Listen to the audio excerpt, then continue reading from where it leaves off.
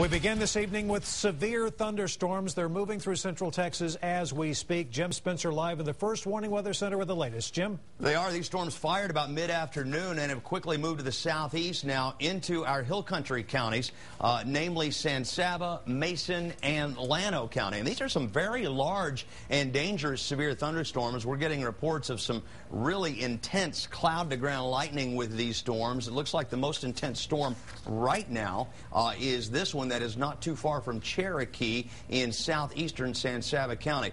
This area of thunderstorm, especially that area you see in black there, that's very likely large hail, maybe to golf ball size, if not larger. And we're getting some indication that the wind in this thunderstorm could also be at maybe a damaging level. It's total shear in the storm at 81 miles per hour. That doesn't necessarily mean the winds are blowing 80 miles per hour down at ground level, but I guarantee you 60 mile per hour wind gusts certainly would not be uncommon in and around the Cherokee area. That would be enough to cause damage, of course. In addition, these storms are moving slowly enough that they're producing some very heavy rainfall. You folks in San Saba County and in Mason County are under a flash flood warning. Be very, very careful around low water crossings out in the area. They could become flooded and dangerous on short order. Looks like Llano and Burnett County now have also been placed under severe thunderstorm warning. The watch also includes the Austin metro area until 10 o'clock tonight.